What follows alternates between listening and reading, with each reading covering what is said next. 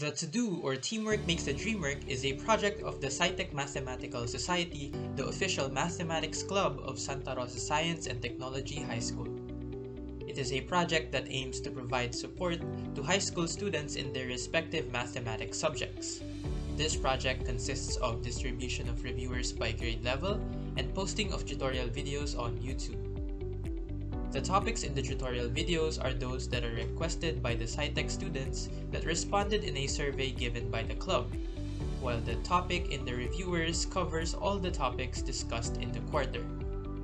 The reviewers are only exclusive for the SciTech Mathematical Society club members. Good day. I am here to discuss about the third quarter lessons of Mathematics 7. For our first topic, angle addition postulate states that the measure of an angle formed by two angles side by side is the sum of the measures of the two angles. We are asked to find the measure of angle BOC in the given figure. The measure of angle BOA plus the measure of angle BOC plus the measure of angle COD is equal to 180 degrees. Let X be the measure of angle BOC. Given that the measure of angle BOA is 60 degrees and the measure of angle COD is 75 degrees, the number sentence will be 60 degrees plus X plus 75 degrees is equal to 180 degrees.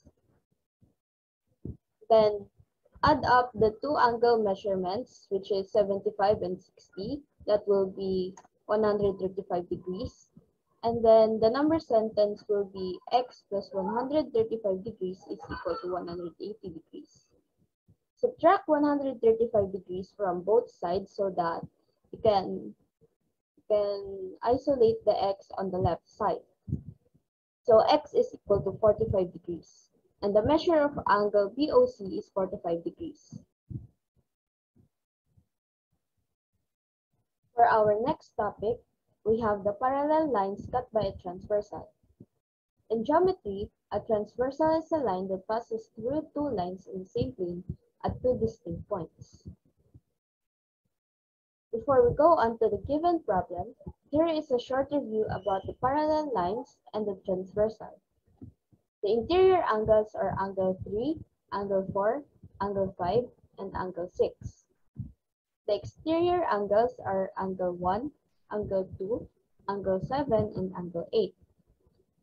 The pairs of corresponding angles are angle 1 and 5, angle 2 and angle 6, angle 3 and angle 7, and angle 4 and angle 8. The pairs of alternate interior angles are angle 3 and angle 6, angle 4 and angle 5. The pairs of alternate exterior angles are angle 1 and angle 8, and angle 2 and angle 7.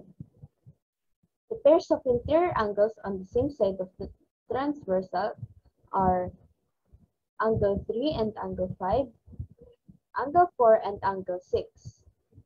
The pairs of exterior angles on the same side of the transversal are angle 2 and angle 8, and angle 1 and angle 7.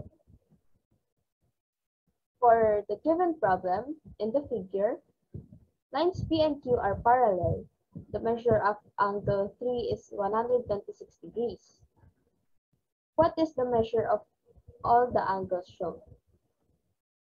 Given that the measure of angle 3 is 126 degrees, the number sentence will be 126 degrees plus the measure of angle 2 is equal to 180 degrees.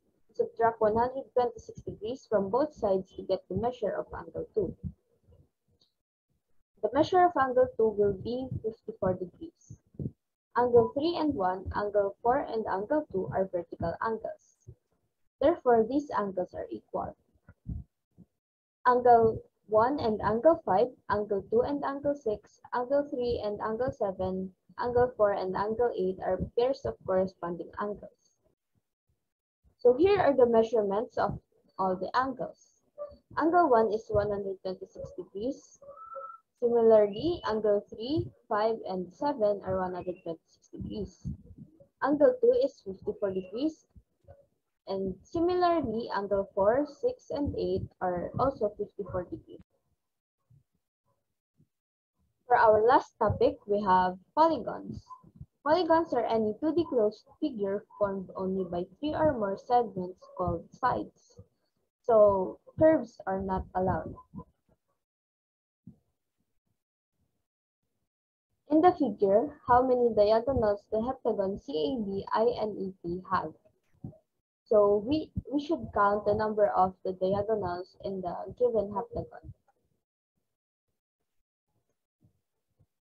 1, 2, 3, 4, 5, 6, 7, 8, 9, 10, 11, 12, 13, and 14. So the number of diagonals that the heptagon have is 14 diagonals.